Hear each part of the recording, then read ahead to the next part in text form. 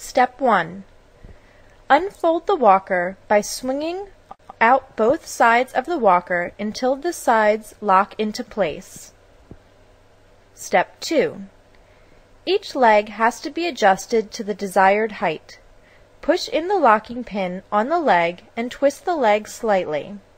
Slide the leg to the desired height and twist the leg back to engage the locking pin. Repeat this procedure for the remaining 3 legs. The walker is now ready to use.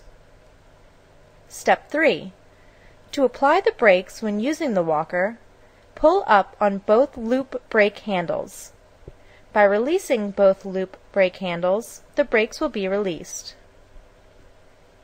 Step 4. To use the seat on the walkers, both loop brakes must be locked. Push both loop brake handles down to lock the loop brakes. Step 5. Flip seat down. Step 6. The seat must rest on the lower tube of the side frames of the walker. Reverse this procedure to use as a walker. Step 7. To lock the swivel wheels, pull up on the swivel locking pin and turn 90 degrees. Step 8. Turn the wheel to engage the locking pin.